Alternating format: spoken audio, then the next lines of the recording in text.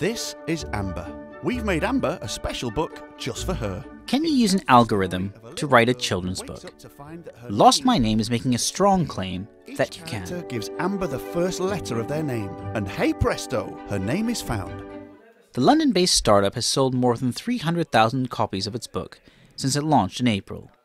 It tells the story of a child who lost their name and goes on an adventure to find it again. Lost My Name is a personalized print-on-demand product, which means that every book is made to order. So there is no stock, we're not in any retail space, you can only find it on lostmy.name and personalize it to the child that it's being made for. But this book is unique because not only is it the result of a writer's creativity, it's a digital product.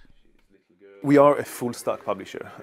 Everything that we do runs on software, from the website, the front end, the ability to give you a full preview of your book, all the way to the e-commerce side of things. Out of about over 30 people that in the company now, about a third of it, if not more, are developers, are programmers.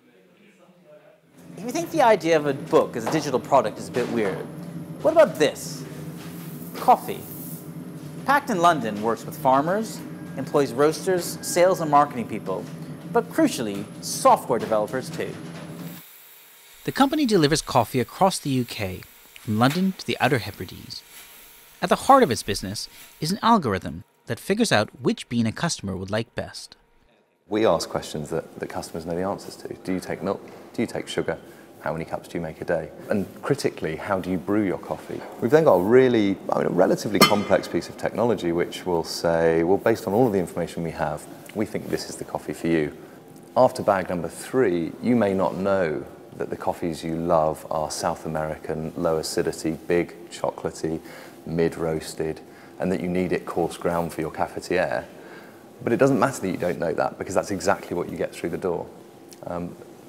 That's not an easy thing to do, and it's impossible to do that at scale without smart recommendation technology. Pact has also built its own technology to manage the production process and logistics, rather than buying an off-the-shelf system. This allows the company to create the bespoke packages that its target market expects. There was a time when the question you'd be asked, like one of the binary questions was this a traditional business or an online business or a digital business or a technology business? And I think that stopped being a relevant question a few years ago. And so I suppose one piece of advice would be don't fall into the trap of thinking you're either a digital business or you're not. Like, there isn't a successful consumer company on the planet that doesn't leverage technology in a smart way. Books and coffee might not seem like digital products, but what these businesses highlight is that technology enables a level of personalization that would have been impossible just a few years ago. But they also reveal something else. Every business today is a digital one. Get the balance right, and you can still deliver a great human experience to your customers. Ravi Mattu, Financial Times, London.